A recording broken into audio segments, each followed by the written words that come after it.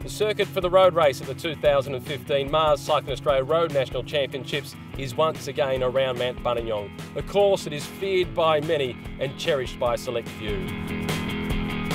The start-finish line is on Geelong Road, where they then quickly make a left-hand turn up the Midland Highway, and they can see the climb stretch out in front of them. It's at this point that they also have the feed zone, which, given the racing is in January and normally under hot conditions, is all important.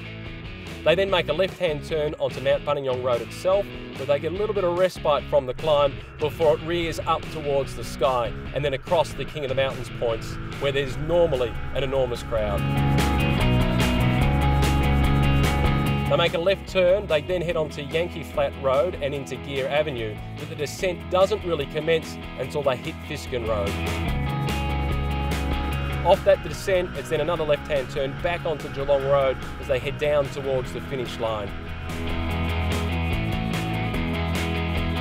The wind direction is often crucial. If it's a headwind, timing in the sprint is all important as we look to see who can win that coveted green and gold jersey for 2015.